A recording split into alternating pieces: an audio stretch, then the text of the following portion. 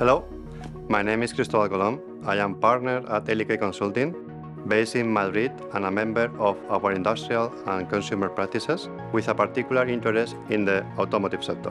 Post-COVID, the automotive sector faces a new set of challenges. Customers are moving away from car ownership towards the concept of using a car as a service. For example, subscription, sharing, leasing, and renting. And as consumer sentiment changes, the automotive sector is starting its own journey from purchase to service provider. One of the factors behind this change is a shift in how consumers view the link between vehicles and status. Increasingly, cars no longer reflect power and importance.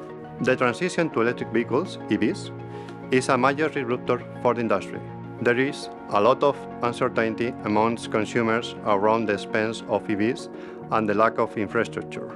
Future bans on internal combustion engines and curbs on emissions legislate against conventional vehicles, making EVs as a logical choice. Supply chain issues and ongoing semiconductor crises are holding back production and causing long delays for consumers.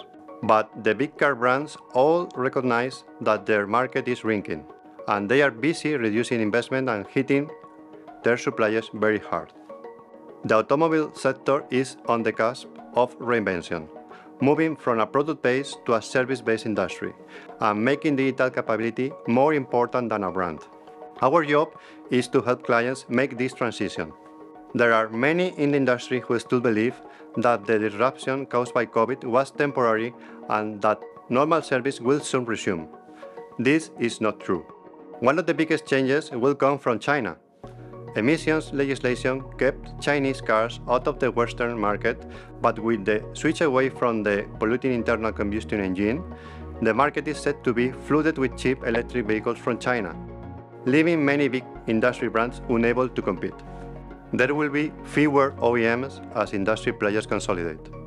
And for those that survive, the value proposition is evolving to take in mobility, connectivity, economy, and simplicity. Managing supply chains is going to be even more vital.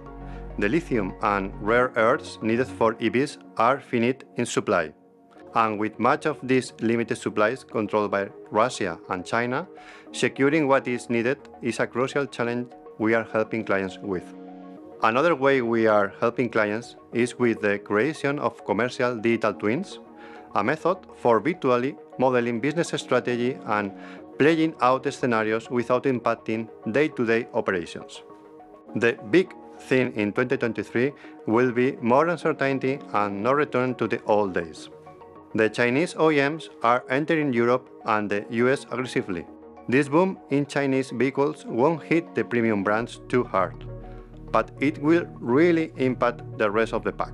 There will be continued disruption and turbulence in the supply chain. The recession will create issues in car ownership as discretionary spend declines, and a boom will occur in car as a service model, so subscription, sharing, renting, and leasing. All of this disruption will drive big changes, with mergers and consolidation taking central stage. There are great opportunities for businesses with a clear view of the road ahead and the right strategy in place. Our unique experience and expertise mean we have the insights clients in the automotive industry need. We are working hard to help clients understand the road ahead and prepare for their journey to survival.